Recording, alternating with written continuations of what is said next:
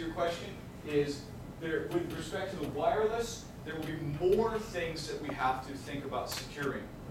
So there will be, it will be more of a superset, okay? Or that network security outside of wireless will simply be a subset of all there is to know. And in fact, when you get the CCNP in wireless, one of the classes is, and exams, is advanced wireless security, that you have to pass that one as well. There's 5 exams for CCNP wireless. Yes, sir. So, in your opinion, when we're thinking about buying a laptop with a Wi-Fi card built into it, and we want to, as consumers, go circuit teles, what kind of things should we be looking for? Aethros Super AG wireless cards. Okay. There are 3 chipsets in all of the wireless world: Cineo, Prism, and Aethros. Okay. The Cineo and Prism chipsets, and now all wireless cards have got one of these 3 chipsets in them. The Cineo and Prism chipsets are more what I would call like a commodity grade. Okay. The Aethros is more of a commercial enterprise grade. The Aethros Super AG radios are the radios that come in the Cisco equipment. I'm not selling them just because they come in Cisco equipment. They just plain and simply are better.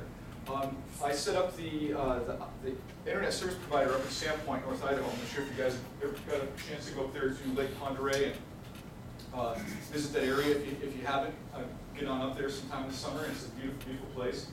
It's almost like Lake Tahoe was, what, 20 years ago? It's just beautiful, pristine lake. I did a 17-mile shot across Lake Ponderay from the top of Schweitzer over to Hope using the Aethros Super AG just on a 2.4 gigahertz wireless. That would be pretty much unheard of if we were in, granted we did have some big old 24 dB directional antennas and stuff like that. And that is in no way anywhere near what the record is. I think the record is like 125 miles with just 2.4 gigahertz equipment. They literally had to put the antennas up above the curvature of the Earth, just because we had to deal with those problems. But if you're going to be looking for specifically something in a wireless card, I would be looking for those Aethros Super AG radios. All of my laptops are Fujitsu because I know they come with Aethros radios. Yeah, they're good. They're good radios. Want to spray with this? I want to say something real quick. By the way, congratulations on CZI. Oh, thanks. Well, I'm not quite there yet. I haven't joined the club yet, but I have passed the written. Awesome. That's awesome. Yeah. My name's Chris. I'm one of the instructors for the network program. And I just thought maybe you could share with everyone with the IPv6 Day coming out in June. What are the different plans, what are the different hurdles that Cisco is focusing on to prepare for that day, and also with the proliferation of wireless and access points and infrastructures, what does IPv6 mean to that? It's in all of the exams now, so basically learn them. Yeah, we don't really have much choice anymore.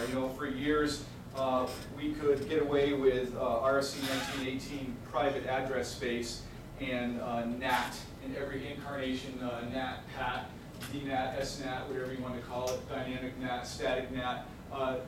Well, that was nice. Those days are gone. Okay. You basically, the bottom line is you got to learn the IPv6 addressing technology, because if you go sit for CCNP, I don't believe they hit it in the CCNA yet, but any of the professional exams, whether you're talking about voice or route switch or service provider or security or wireless, it's in all of them. Okay, so they're gonna drag you kicking and screaming, whether you like it or not. So yeah, you're gonna have to learn it. Yes, sir. With IPv6, do you even need to worry about routing anymore, since everybody can have their own IP address? Oh, of course we have to learn about routing. Yes, absolutely. Yeah, just because you have your own IP address, we still got to get from A to B, right? We still got to tell, if you're in China with an IPv6 address and you're in America with an IPv6 address, that traffic's going to have to go through a number of hops to get from America to China, and it's routing that is going to get us there. Absolutely. Okay, I guess I didn't clarify. What about, do we have to worry about subnetting? Oh, well, subnetting's not going to go away. Okay, well, now granted, while we have, there's enough IPv6 address space to not have to worry about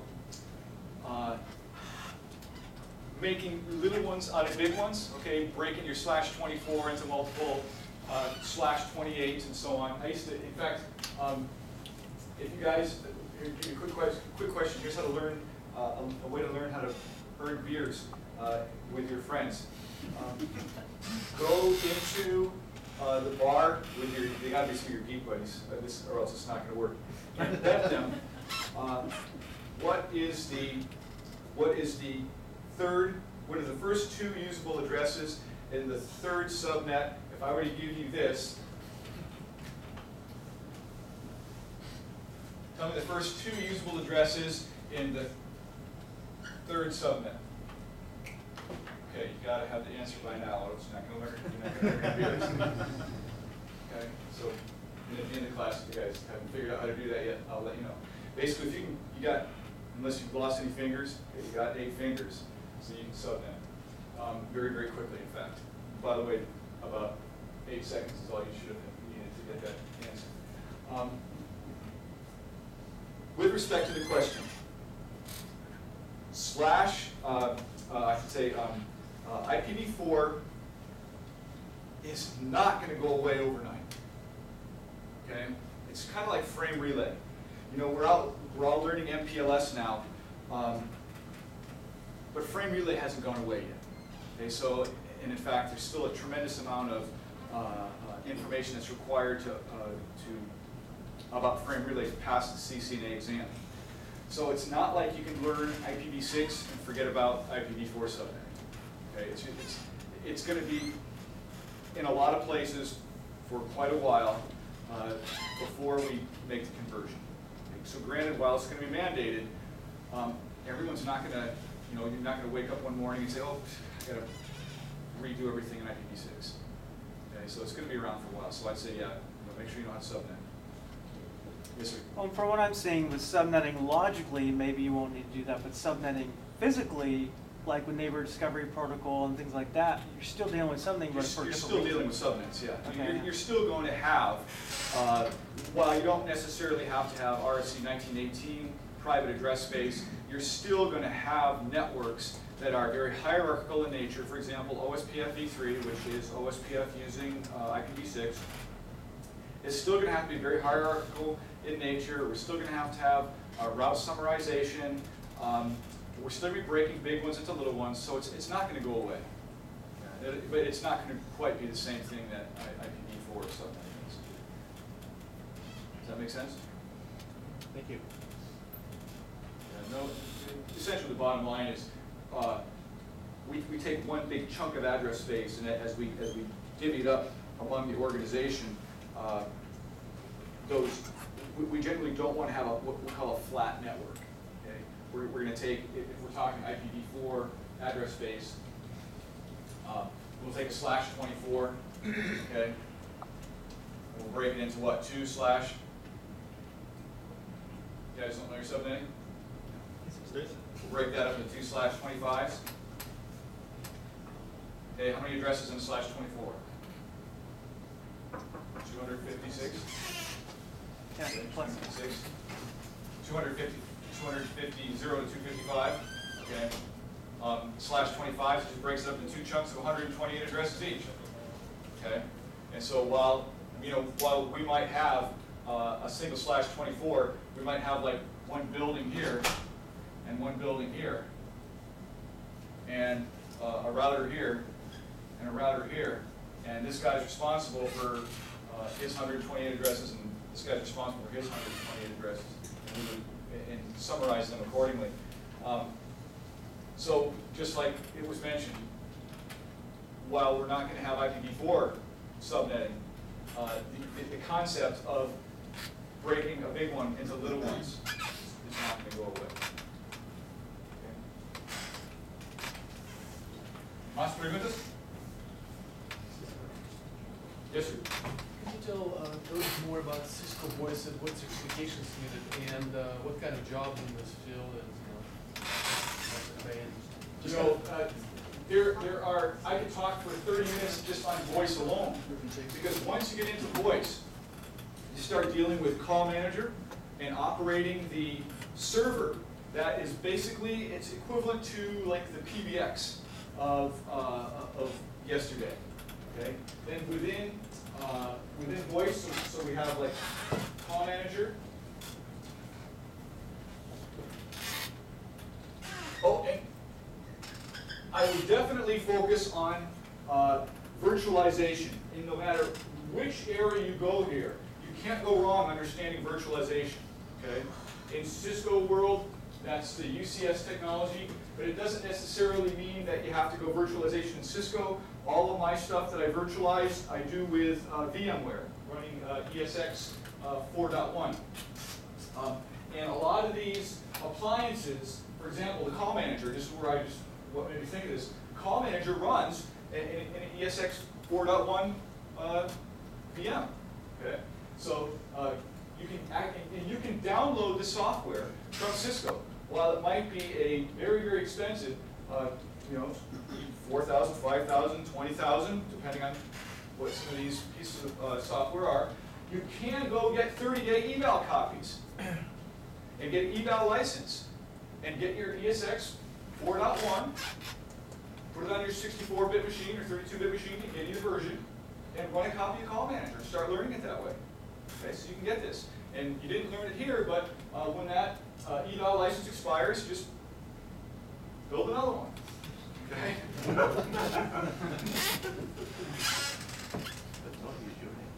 It's not like some software that, you know, once you install it in 30 days runs out, that you can't run it on the machine anymore.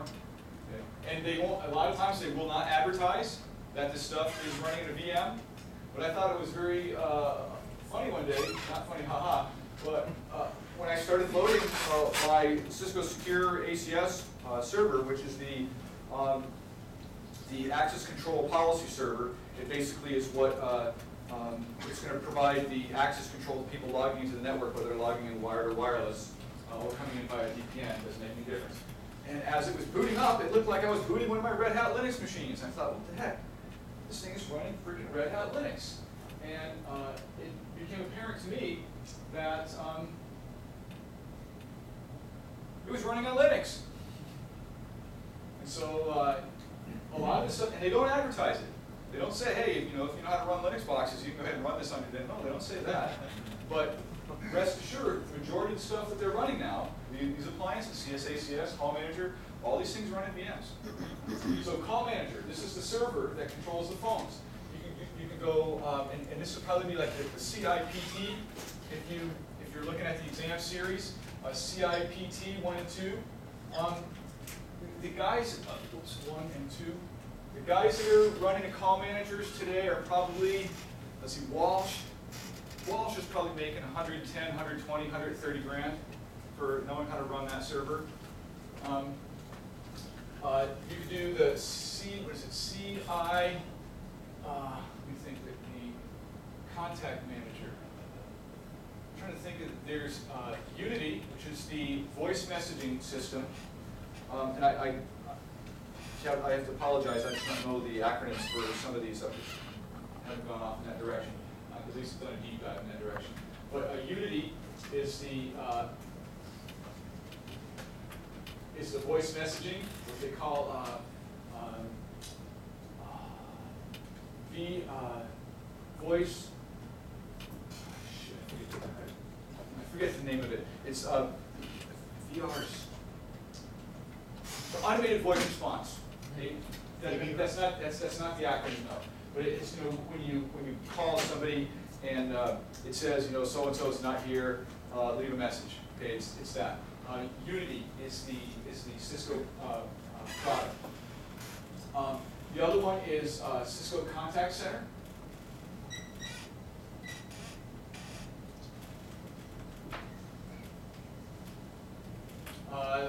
And there's probably about 2 or 3 more other directions that you could go I'm sure that there's at least one more. Again, I haven't done the deep dive. We have a whole voice group over at PSE, and they don't let me touch their voice stuff. They're all union guys, and there's a union thing that goes on up there.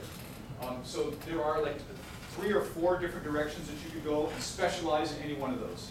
So you're talking about like that Cisco will have their server and I guess you know, IP phones all over the building, or you know, throughout a few buildings in the organization. You talking this stuff, or what about the wireless carriers? Do they use some Cisco equipment as well in their networks? Oh, absolutely. Yeah, absolutely. Either Cisco or Juniper. Cisco and Juniper are the 2 big carrier grade vendors. And within the wireless side of the house, there's also the Cisco wireless phones. So it basically keeps people from having to worry about carrying their BlackBerry. Essentially, the way all the pieces snap together here is that the call manager is what sits on the back end, and is where all the phones register. And in these other applications that I was mentioning, Unity and the contact center, these are applications that run on Call Manager.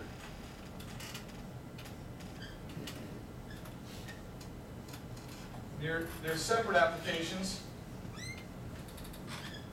that just provide additional value.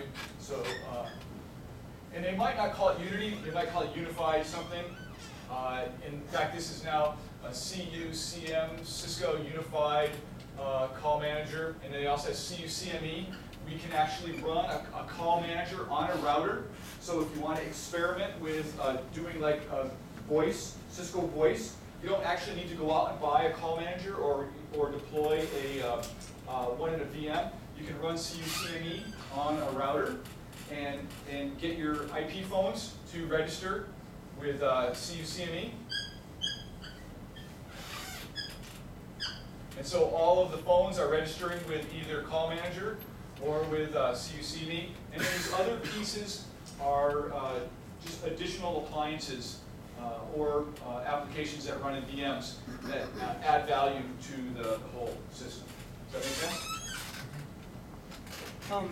I know that VoIP is new to Packet Tracer, but if students have Packet Tracer, I can't remember, is Call Manager actually in one of those devices? No. No, It's the not. Call Manager application is gigantic. There might be some form of emulation for Call Manager, but you're certainly not getting like a version of Call Manager. Just like you're not really getting a frame switch in there either when you develop your frame relay labs. It's an emulation only. But I mean, it might be enough for you to at least be able to experiment. CUCME Express is probably the best way to go if you want a real live version of Call Manager running on a piece of equipment that you can have IP phones registering with. Let's give John another round. And the piece is here, so we don't want to keep that waiting.